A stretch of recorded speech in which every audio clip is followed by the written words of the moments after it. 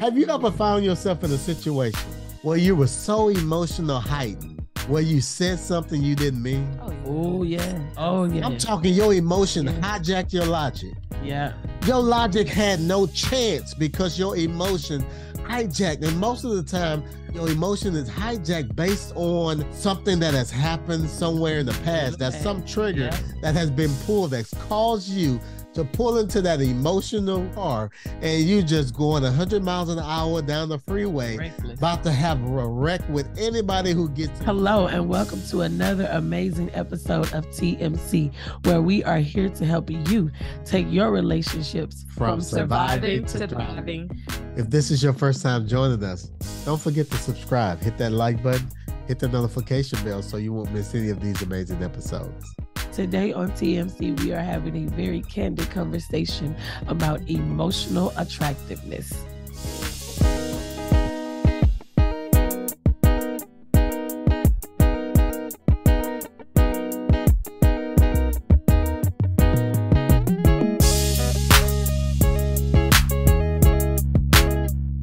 Is because I feel something, but you can't feel what I feel. Right. And I feel something else. I mean, we all feel something, but nobody connects with what we feel. So it's like, I think and having empathy for the other person's feelings. Because I think, as your emotional intelligence is heightened, your empathy, of course, is heightened. Absolutely. So you're not only in tune with your feelings, but you're in tune with the other person's feelings. So you have empathy, and it goes to certain things like this is of high value or of importance to them. Yeah. So even though it may not have that same value or that same level of intensity for you, you have the empathy to understand that it does that for your partner or for the other person. So you're empathetic to that, and you're like, okay, I can see that because it's important to them, and it's not just all about me. It's so powerful that you say that, because when we talk about relationships, and you hear relationships that are on the fritz and say, I didn't know she was unhappy. Yes. That is because you're not connected. Yes. And I remember we interviewed someone, and she said that her ex-husband told her, I did not know that you felt like this. Yeah. I mean, you're in divorce court. You're separated, living in different homes, and the husband is like, this came out of nowhere. Yeah. And she's like, I've been saying it for years, but you've been saying it, but the person hasn't necessarily been computing it the way that you're saying it, because that level of empathy for what you're saying is not there. Because that it's a twofold thing. Like someone, and it's fair to say, if someone say, you know what, man, I mean, I'm not a mind reader, I don't read any minds, they should have said something. But in our case, I didn't allow that to happen. Yeah. When I seen something was wrong, I dug at it because of the emotional level, the emotional attachment.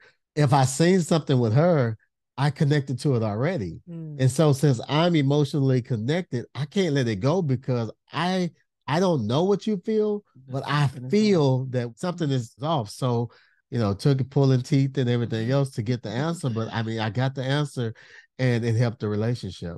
And that's the power of when we talk about emotional intelligence in relationships, is that it allows you to be aware of the other person's, but it also allows you to express. But what you just said is key, and that's the saving power of emotional intelligence in relationships. It makes you aware of changes, aware of changes. And like you said, that then you wouldn't let it go. Because that something has changed in that person. Something is not where it was, or something is off. Yeah. Hindsight is what? 2020. And I think I've had higher emotional intelligence after my last relationship, because I can go back and say I lacked a level of emotional intelligence because I was not aware of the small changes that person was experiencing. Absolutely. And I think I saw it, but didn't know how to process it and then to express it back. And I think I expressed it, but that was a disconnect somewhere. Yeah. And so even in dating, the power of emotional intelligence. Oh, yeah. I love it. And here's the thing.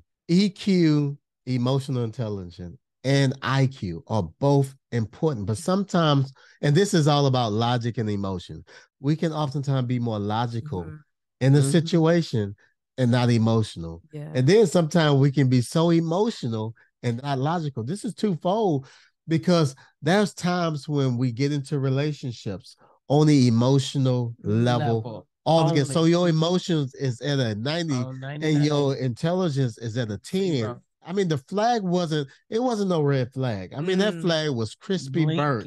Yeah. I mean, the fire department was waiting to put it out, and you jump into the relationship based on that emotion. So being all emotion is bad. Being all logical is bad. So we have to find that balance between our emotion and our logic.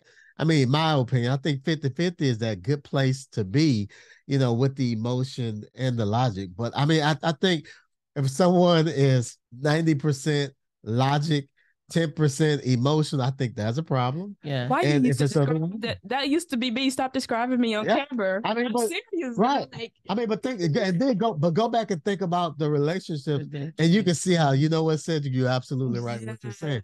But these things are very important in our relationships and having a relationship, because sometimes, even in friendships, sometimes we're in friendships that we know we're not supposed to be in. We hate those friendships, but we're still in it because a part of us don't want to be alone. It's like that emotion aspect of us. It's causing us to make foolish decisions.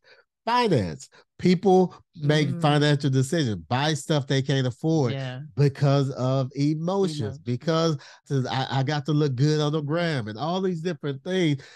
This is excellent because one of the things is that your conversations, when it comes to conflict, I would always lead off with, I think. Yeah. And when somebody would approach me and say, I feel, I'm like what? What that got to do with anything right now? We talking about thinking, but you could, or I've also experienced people who everything was, I feel. But one of the things that I've learned in the healing process that I've been on and grown through is that I recognize that my logic and my will were the dominant factors in my life. Yeah. And so for me to be a balanced person and make more sound decisions, I had to invite my emotions, my intellect, and my motivations, my will to the table, and let my emotions have an input, not to lead the decision, but have an input and influence. I need all three of them to influence it so I can make a better sound and balanced decision. And I've seen a shift in relationships. I've seen a shift professionally, personally, and that it's not all, I become a better educator because it's not all, well, on page 10, this and this, because that's how I used to be. Like, it said this, and this is what you need to do. But it's like, I can feel that empathy part, and it's power. It's, I don't want to say the game changer, but it feels like it has been a shift in my life.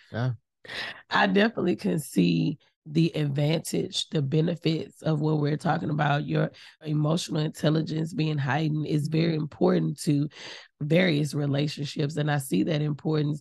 Like, I mean, we're just talking it out now. And when you're talking it out, just to see things play and seeing that someone has the ability to look at something, you talked about it as an educator, not just thought about how beneficial that could be, because when you're looking at a student, you know that what's on page 10 is on page 10, but you are also cognizant that the student has this, that, and the third going on behind the scene. And you know, that's, so you're factoring that in. And it's the same thing in a relationship. You know, when Cedric has always said that towards me, it's like, I always know, he told me some of this I thing you do. I always know when I have to deal with you a certain way because this I thing you do. And to me, I'm thinking that's his emotional intelligence. Like, okay, able to see it. Yeah, she on 35, so let me come under here. And it's just to see the benefit of that. So I think I definitely would encourage everybody, if we can find some resources to be able to share with them. Here's another thing I just want to add to that, because you mentioned the I thing. So when you go into that logic and emotional aspect, I realize, and I know, I don't let my emotions get out of whack because I see her emotions on 10. What I do, my logic pitch up, and I don't take anything personal, but I make a logical decision, and I say, you know what? This is not a good time to have a conversation about this. So what I do, I remove myself from the situation, remove myself from the battlefield, so because it takes two to war. It takes two to war. She can't war by herself, but she's gonna look like a nut, so it takes, I'm just being real. It takes two. So I'm back out of the situation, because there's a point where emotions and logic, that's why it's a constant balance, but your logic have to make sense at a certain point too. Have you ever found yourself in a situation where you were so emotional heightened where you said something you didn't mean. Oh, yeah. Oh, yeah.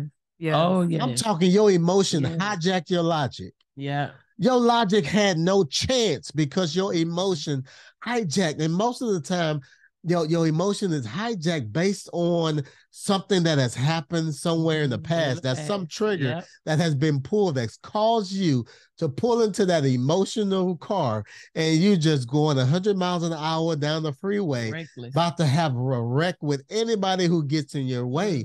And this happens with the emotion, with the logical. And this is what I've learned from reading and studying on emotional intelligence.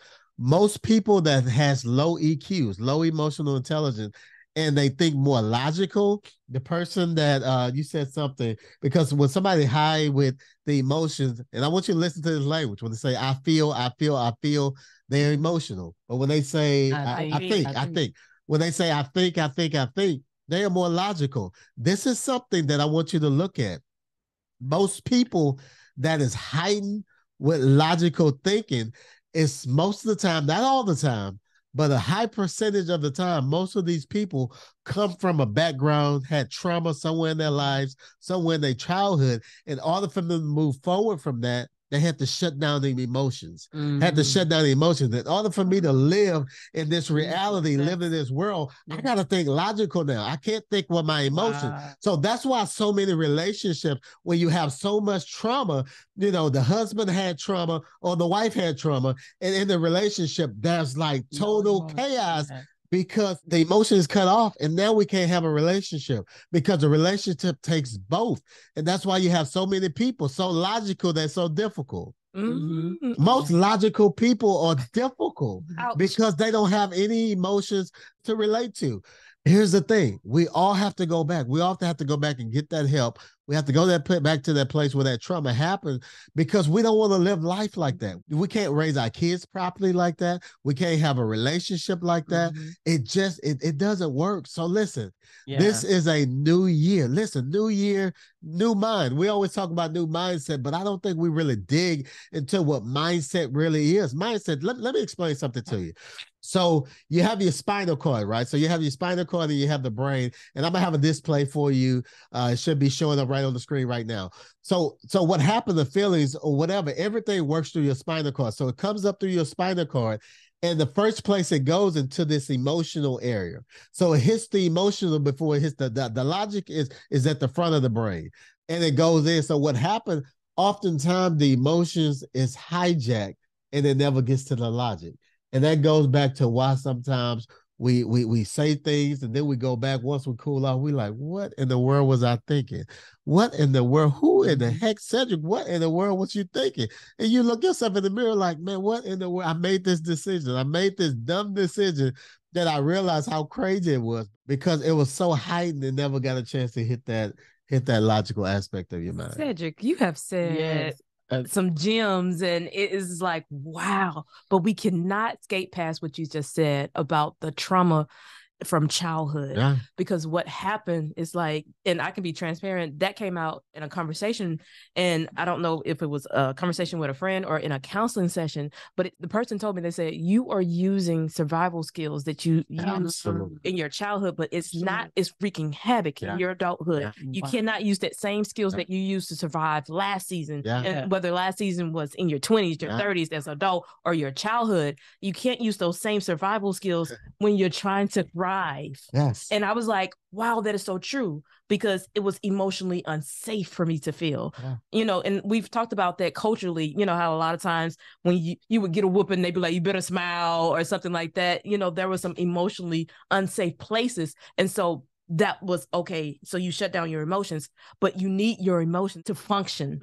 To function. And this is the paradox of people. And I can say that as somebody who's say I was very analytical and I was very logical, but we're very emotional. It's just, they're just buried, that they're still there and they're very strong. And it's like, when you start growing, you start healing from the trauma, you are intentional about that, you allow your emotions to come. And it's because there's a fear there. Usually the fear is that I don't want to be so emotional, because, we have people who are labeled, oh, they so emotional. And so as a logical person, you say, I don't want to be emotional. It's like, I don't want that, because they seem out of control. But that's not when you really have, like you say, high emotional intelligence, it's not being out of control. There's a control to it. You're able to accept them, you're able to express them, and you're able to then acknowledge them in other people and identify them in other people. So emotions doesn't have to have this bad label. Yeah. Yeah. That's the thing, because what you're talking about, when I hear you saying that, it's like you said something that was very, very crucial. You said high emotional intelligence, which means that it's high up there. It's not out of whack, not out of control. So you have self-awareness, but you also have self-regulation to know, like you said, the emotions have to be added to the decision-making, but not drive or be the end all begin out. Like, this is what my feelings say, this is what it is, without adding that logic to it. Because from what we're talking about today and listening to both of you all and meshing it together, too much of either or can be detrimental to you. You over heighteningly emotionally, where everything is your emotions and what you feel is like past 10. And then the other thing is to be so logical that there is none and they don't work together. So I think the ideal here would be for them to work in harmony with each other.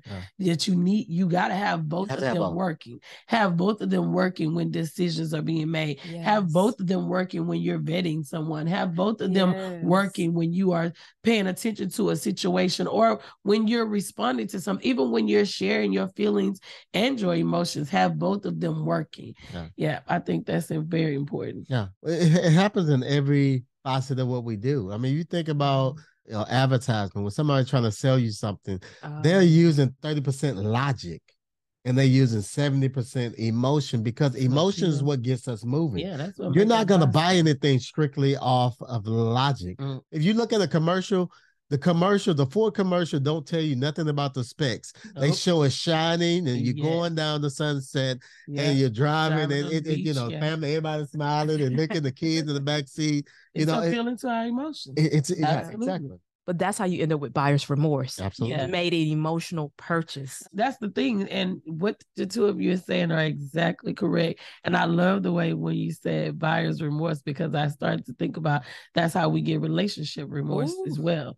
That's how you get relationship remorse, because you go in on 10 like, oh, girl, he this, he that. He bought me flowers. Oh, boy, she this, she that, she cooked, she how she. And the emotional part of you have taken over. And there is no harmony working there. And that's why I think the most important part of this conversation is they have to work together. You want to get yourself to the point where you are working both of them together, that your logic is there. It's not like because most of the times when Cedric would tell me you're doing the I thing, that's because the logic has been told to sit down.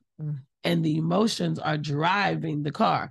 And you don't want to do that either way, especially in relationships, because buyer's remorse, okay, I can trade the car in 6 months. I can sell it to somebody else. But once you start building a life and investing time in the relationship, and if you get married and have kids and all of these things, you don't want to have relationship remorse all the way in there. Because some people do.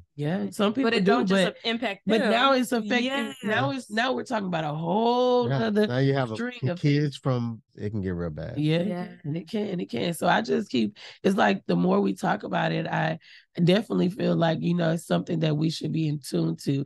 It's something that you want to work on growing, because you can you can increase your emotional intelligence. And so it's something that you want to be cognizant of, and you want to work on growing it, but you also want to have that balance, that you are also enacting your logic to be able to say, okay, this is how I feel, but now the question is, why do I feel this way? Or what's driving this feeling? Is this feeling something that's being perpetuated by what is actually going on, or is this connecting to some hurt, some trauma, or something in the past, to be able to differentiate the difference and see? There's a book that's appearing before the screen right now called Emotional Intelligence 2.0. It's a really great book I've read. And if you're not a reader, you can find it on Audible.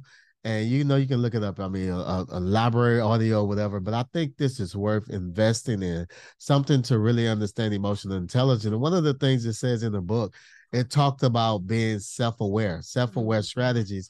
And I have a couple that I want to kind of give you to kind of write down and ponder on. I have a list of 15, but we're not gonna go over all that. But I want to talk about one of the things: observing the ripple effect of your emotions. A body of water, and you drop a rock in the water, it's going to create ripples, and that ripple goes for miles and miles. And you have to understand in the relationships or in the different relationships in your life, what type of ripple effects are you causing? Because your emotions is affecting a lot of more people than just you, right? My wonderful relationship coach taught me the power of the pause. Oh, yeah. And so when you're using that pause before you have this emotional explosion, because I wasn't having reactions, I was having emotional explosions. Yeah. And so that's one of the things you can think about. If I respond this way, who will be impacted? And the thing about words, once they are released from your mouth, you can't take them back. And a lot of times the damage is done. Now you can go and try to rebuild and repair, but that damage is done. But if we can be more proactive instead of reactive and think, who is impacted by my reaction, or what will be the impact of my reaction? Yeah.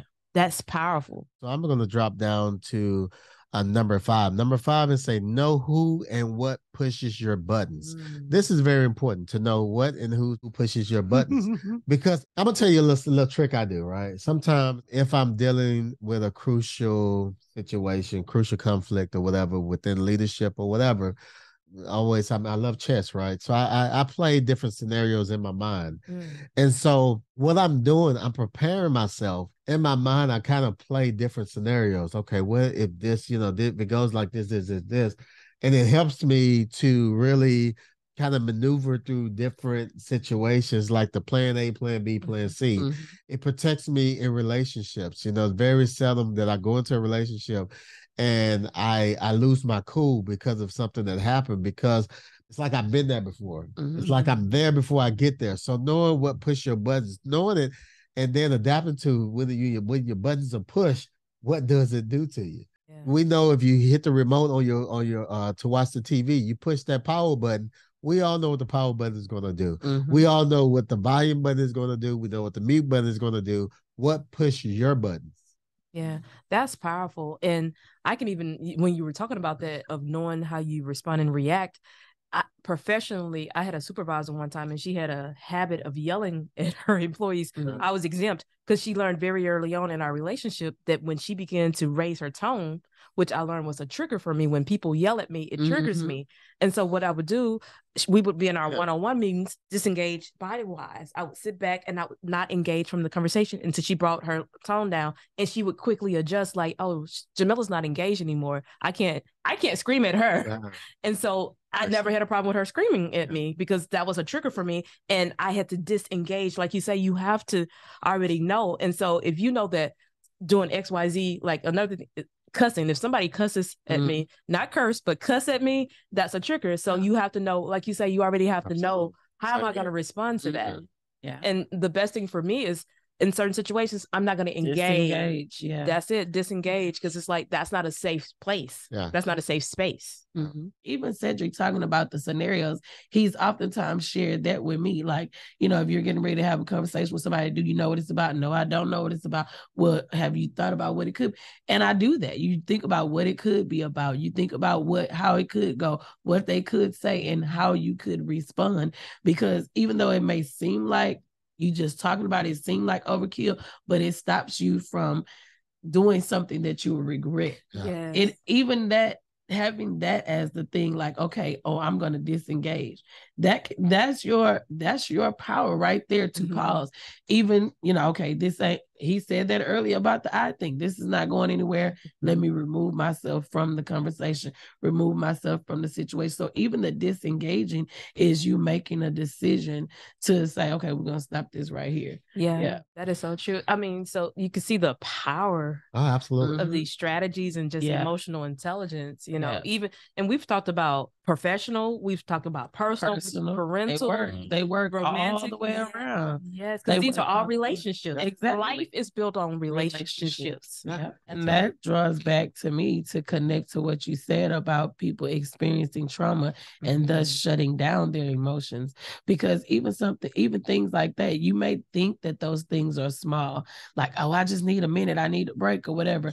But if that continues to happen to that child, then that part of them being excited about whatever they're doing, you're telling them don't be that, because that's what they're a kid, so they don't understand that, you know, mom's had a bad day, give her a minute. They don't know. They know you saying be quiet, sit down, blah blah blah. So you know, it's like shut that off. No, the famous one, shut up. Yeah. Shut up. And then when they shut up, and then when they're teenagers and they not talking, now you're like, oh, you feel bad because they're not talking to you. You told them to shut up when they were 5. I mean, come on, you know. So we have to really, I'm not knocking nothing, but this is real stuff. We'll have real talk today. So this is real stuff. We have to really, really, really be careful. Another thing, I'm going down to 11. It says visit your values. Visit your values. Know your values.